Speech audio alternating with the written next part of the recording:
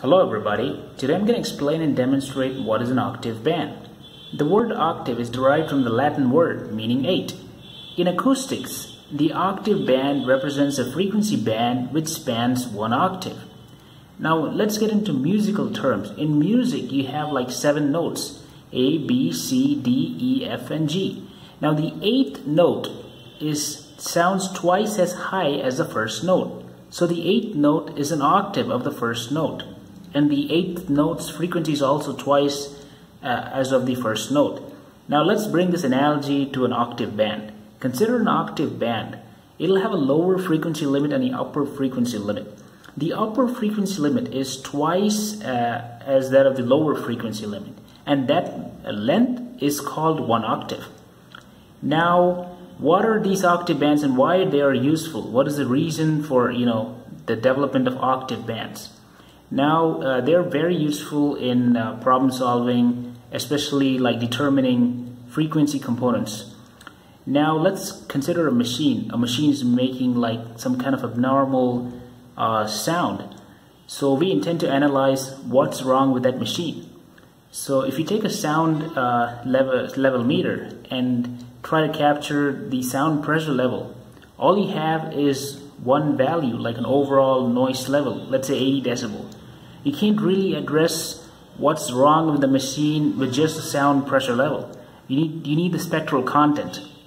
That's where the frequency analysis comes into play. There are many frequency analysis. One of the analysis is the octave analysis. So this is how an octave band looks like. This is actually a 1 by 1 octave band. Now as you can see here, the octave band, the octave plot is a plot of sound pressure level in decibel along the y-axis over the frequency along the x-axis. Now if you look at this octave plot, it spans a broad frequency range along the x-axis, and this whole range has been subdivided into small chunks, and each chunks cover a particular frequency range. Now, so this is one good advantage of this particular band is like you can simply pinpoint which band is popping up and directly point it to the particular frequency that's responsible. Alright, now let's get into the math. So what you can observe here, the numbers 31.5623, they are the center frequencies, meaning the 31.5 Hertz is the center frequency of this first band. Similarly, 500 Hertz is the center frequency of this band. So how do you calculate that center frequency? Well, there is a mathematical relation for that. So this is how it looks. The center frequency, or the next center frequency, is 2 power 1 by n times previous center frequency. Now we know this is a 1 by 1 octave band, which means n equals 1. So plug that n equals 1 here, and you get center frequency next is twice center frequency previous. Isn't it true? You can check it here, like center frequency previous is 250, consider this band. 250 times 2 is 500, that is the center frequency next. Alright, so this is center frequency. Now the next analysis is the upper and lower limits of a particular band. For example, let's say we have 125 Hertz as a center frequency. Now we need to know what is the upper and the lower limit. There's another relation for that. That looks something like this. So this is the lower band limit, and this is the upper band limit. And again, n equals 1 because we are considering 1 by 1 octave band. You just plug in and you can calculate and determine the upper and the lower limits. Well, I have calculated and it looks something like this. So these are the frequencies. I'm considering 16 to 16K, but you can also consider any other range you want.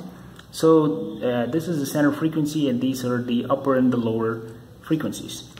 Alright, now octave band is a constant percentage band, meaning the bandwidth is is proportional to the center frequency. So if the center frequency is really large, the bandwidth is also large. Let's consider an example. Consider 250 Hertz. 250 Hertz is a small center frequency, hence the bandwidth, or the difference between these two, is also small, which is exactly 250.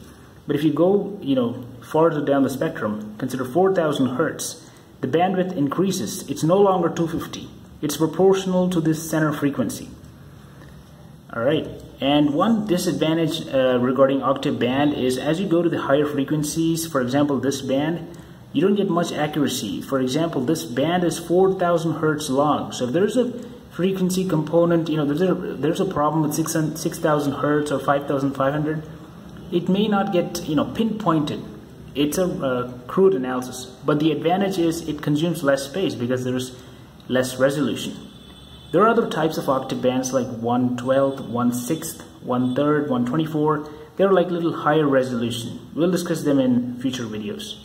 Alright, now I'm going to demonstrate how the octave band even looks like, one octave band using an app. Hello there, this is the app that simulates the octave 1x1 band. You see, as I'm speaking, the levels are rising, and if you observe closely, there are these 8 bands, whatever I showed, like 31.5, 63, all the way up to 16K. So the SLM, the microphone here, what it does, the microphone of this device, is it captures a sound and it, plots each and every, collects each and every frequency in the particular frequency band, and it displays, in real time. This is also sometimes called as a real-time analyzer. You can also select any frequency that you want, and you can actually get the dB level for that particular frequency. And this scale, the y-axis represents the dB level. Alright, thank you for watching this video. I hope you enjoyed it. Have a great day.